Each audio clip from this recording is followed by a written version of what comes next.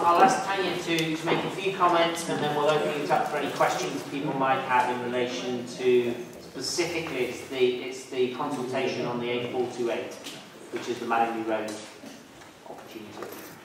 With the general City Deal update. Oh, you can comment on other items as well, but yeah, that's fine. Yeah.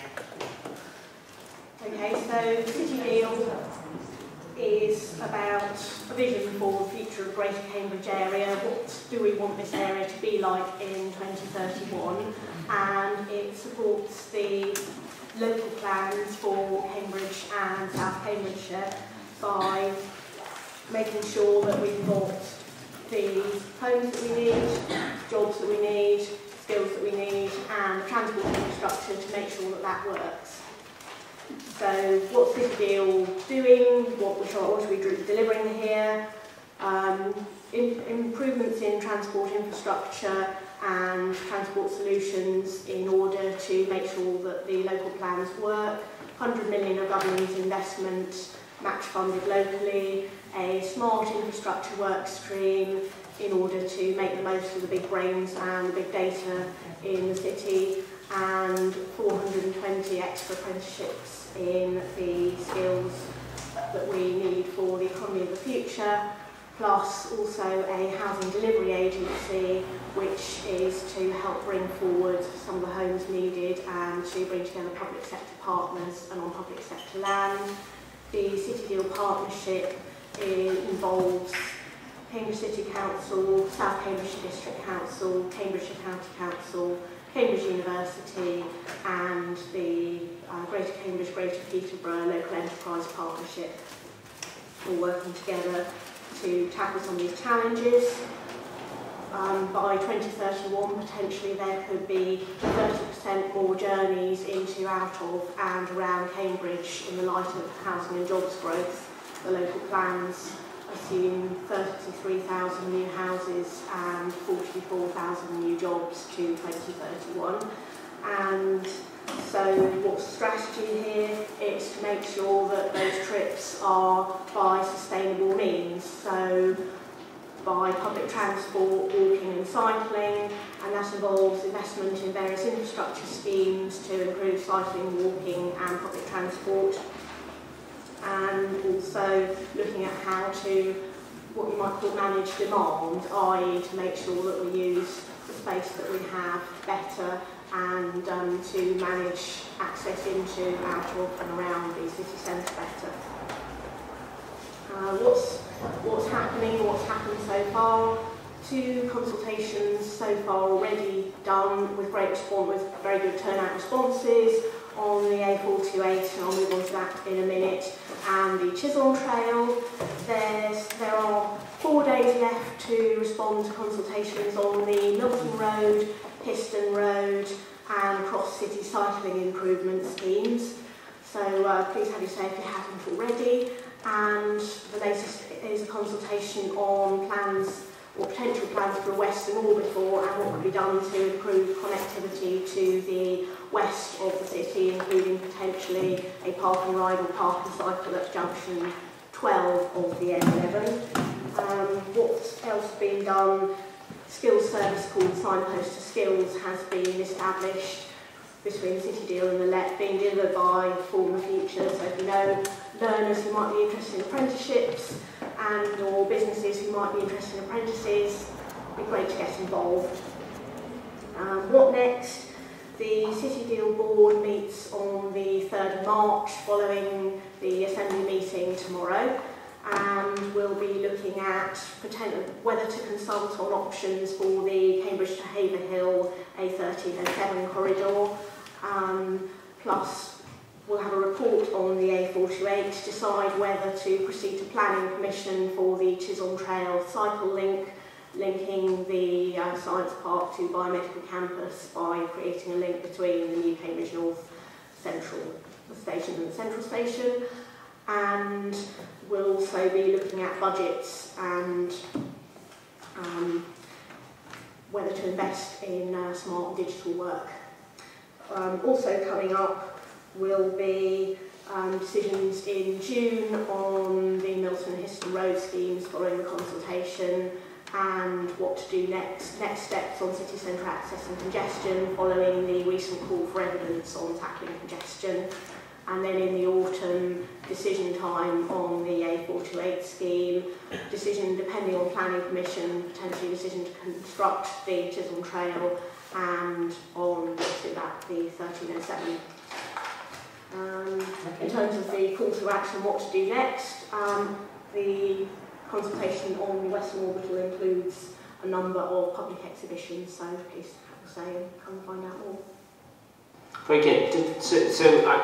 And the reason that someone from the Cambridge City Deal, Greater Cambridge City Deal was invited, it was more to try and set out the timings, because people have been very enthusiastic in terms of commenting. For example, 428, I think there were over 2,000 responses. But people are trying to understand how that then, what happens next and the likely timing for decisions and so forth. So what we're saying is September for the A428, the Chisholm Trail is moving ahead, well, subject to decision, but that's likely to be planning in the second half of this year in terms of a planning application or planning issues considered. If the board decides on March the 3rd to go ahead for planning permission, then as soon as possible once it's all been worked up. Milton Road is June, so that's consultation finish very shortly. Monday, and then that will come back to the board in June for the next steps. And then Western Orbital's just started, I think, which is the 8th, and it finishes, I can't remember when, but is a period of time for people to consider that. And that's quite a material exercise as well in terms of what's being contemplated. Got questionnaires and postcards if anybody wants Western Orbital material. So, any questions from people? Councillor Hipkin first. Tanya, it's right, isn't it, that there are two phases which are currently under consideration. There's the first phase of the 100 millions in the scheme, which have got rather urgent, if you like. I mean, the Western Orbital, I believe, is very much a second phase project. What slightly concerns me is that we're already 18 months into that first 5-year period. And the outcome of the consultation, you know as well as I do, on the Milton Road and East Road is overwhelmingly to reject them. And on the A428, I think there's a good deal of public hostility to almost every scheme that's envisaged. So, do you think there's going to be a real problem about getting things done in the strict time limits? I mean, the government is saying not only do we want these schemes to be up and running, but we want demonstrations that they are actually achieving the economic goals that we have in mind. So, I'm just anxious to know how we're going to get all of this done within the next 2.5 years. Okay, we'll take a few questions and then Tanya can answer. So the next one I had was Penny. Communication. Can it improve? I'm one of many of the 2,000 responses where you send all the stuff in and you never get an email or any update what's happened, and you just feel if you bother to present evidence or ideas, it'd be very nice if there could be a bit more proactive communication with residents from City Deal. And I know there's a communications manager, but at the moment we just rely on turning up to a meeting like this to find out, or it's all a bit serendipity. And for something which is supposed to be very professional, I think it's a bit limited. Okay, then moving around the room I have Councillor Geary, and then Councillor Gillespie. If I missed anybody in that. Yeah, I was wondering whether you could explain to us and to the residents how the consultation results are actually going to influence the outcomes, right? So we have relatively interesting consultation results on the Madingley corridor, but it's not clear to residents why there are asked these bird's eye consultation views, and then the recommendation document moves forward with all 3 original options, with no real selection or any kind of impression that the consultation has made a jot of a difference to the City Deal. The second question I had was on the Western Orbital. Residents are very concerned that, while you have prepared very good consultation documents for other consultations, there doesn't seem to be the necessary information. The graphics you show for the Western Orbital are basically 3 lines on the M11, which doesn't show us anything, doesn't actually give any kind of detail as to how a possible bus scheme could run alongside the Western Orbital. And then you propose a park and ride, but you don't really explain it, or you don't explain it very well, where the buses are going to run. Are we going to have lots of park and ride buses down Barton Road, and then stuck on the Fen Causeway, or what is the proposal for the Western Orbital, or are they going to go around, right? So I think another missed opportunity for the city deal yet again, which is not confidence inspiring. Okay, I think Councillor Westwood, did you have your hand up? And then we'll come back and Tanya can give some comments. Thanks, Chair. Well, Tanya, I really wouldn't want to do your job. It must be extremely stressful. I'm nervous as well. Maybe more because of the political mix of the city deal. It's hard to see a good ending coming from it. But I want to focus on something which seems like a good thing, which is the Smart Cambridgeshire, the Hack Cambridge, the move towards open data and letting citizens take part in gathering evidence. I'd just like to know a bit more about how data from Hack Cambridge will be used. I get the impression that it is, but I'm not clear on how. And there doesn't seem to be much that's publicised from the 2 Hack Cambridge events, which will be available to the public or other people who want to see what's going on. So maybe that could be improved. And another opportunity to do something similar might be with the Cycle Hack event in 4 months, to put a lot of resource behind that, invite some of the coding community to take part in using the data that's there to remove barriers to cycling that might still exist after the calls for evidence. Okay, so we have the first one is the timing of the schemes from Councillor Hipkin. How are we going to fit it all in 5 years and spend 100 million? Do you want to comment on that?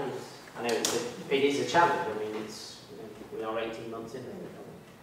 Well, the City Deal Board was officially set up in early January 2015. It first met as a formal board, and that's when the schemes were prioritised. The triggers agreed with government are that projects need to be delivered on time, on budget, and those which are delivered before 2019 are meeting the business case assumptions, and then, if possible, there would be some assessment of economic benefit of the investment. So it's very much an economic growth investment. Yes, it's tight. We know that it's a huge challenge, but it's a challenge that everybody is committed to doing their best to meet, because it will improve our infrastructure and transport in the area. We hope. That's very much the aim. Okay, so the next one is communication, and how communication can be improved further. There's no such thing as perfect communication. You can always get better, and I think we're always open to suggestions of how to do it better. Okay. Then we have specific. There were 2 parts to Councillor Gearing's question. One was how the consultation results across all these schemes are actually going to be used, and actually, therefore, what the outcomes of those consultations, how they will influence the actual specific projects that are being proposed. And the second part was in particular in relation to the Western Orbital consultation. You know, the level of specification of the proposals, and in particular in terms of, for example, the park and ride and where the buses run and so forth. So, starting with how are the proposals going to be used, we'll have consultation response is going to be used. They are an important factor to be considered in taking a decision. And in terms of the A428, the report that's gone is very much an update report, and the decision that the board is being asked to take is agreement to look further at the three options plus a range of alternatives that were presented during the consultation. And do you want a short summary of the A428 consultation in numbers, or they're not really time? I think a lot of people are aware of the fact that over 2,000 people basically responded. So I think that's. I mean, it was a very large number. Sorry, Penny, you just. Well, I think results are quite important. Another question: was there any evidence in the survey to suggest tactical voting on those A428s? In the survey. In the survey, I couldn't tell you because I've read the report, but I cannot say that I've read absolutely every response because that's what the reporting team did for us. There may have been some tactical voting. I happen to live in Newnham, and I happen to have seen an email that suggests that it might have been suggested to people that they vote a certain way. Well, can I just add the support, 67% on the Manning Road, and I'd be very interested in Milton Road results come up with the same figure of support. Yeah. So, I don't want to drill down into the actual specific results because basically, in effect, it has been kicked out into the long grass until September because the report, as you say, talks about exploring other things and then specific proposals coming to the September cycle. And the board and the Assembly were clear that they wanted to make sure that people were encouraged to offer alternatives where they saw alternatives. I think it's important, well, it's up to the board on the advice of the Assembly to decide what they want to do, but they may well want to investigate those alternatives. Yeah, just very quickly, because we're tight on time, just on the Western Orbital, that comment from Councillor Geary, just in terms of that it's kind of woolly, the proposals. I know they're different from the Milton Road schemes because they are schemes where they've kind of been on the shelf already, and so therefore they're kind of dusting them off as a very detailed engineering schemes. And it's important to consider a range of considerations, and also there will be qualitative stuff coming out of the consultation that people provide that's important. Okay, and then the final one was from Councillor Gillespie, which related to this Smart Cambridge Open Data. And, will there be publicity and how will that be used? And so the Western Orbital. So there are a number of options, and I'd encourage people to come along to the exhibitions. Please do take a postcard if you're interested, which has got all the dates on. And a questionnaire if you would be interested in looking at and consultation. The options for Junction 12 include both a park and ride and a park and cycle. Okay, and if it's a park and ride, the buses are going down Barton Road, are they? Is that the concept, or they've not worked out where that goes at this point? It could potentially go down Barton Road, but also if you've got a bus link down the M11, it could also go to Junction 11 and then join up with the busway there. Okay. Or indeed up to okay. Any other comments?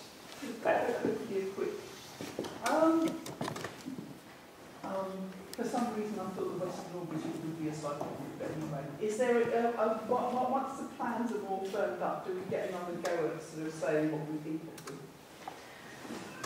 Or is that just like having our cake and eating it? With the Western Orbital, I would expect, although of course it's going to depend on what's decided, I would expect that there would probably be a further consultation on a preferred option scheme if a preferred option scheme were indeed considered to be the best thing here. Sorry, can I just go back to something I said earlier? I don't think, on the point about tactical voting, I don't think that it's easy to say that that's what people did, because in the end people will tick a box based on what they think. And sorry, I haven't answered Councillor Gillespie's question yet. No. I think everybody felt that Hack Cambridge was a very successful event and there is an intention to repeat it. And the use of the data? And the use of the data, I'm afraid I'd have to get back to you on that one because I'd have to ask the experts who are running that particular project. Okay.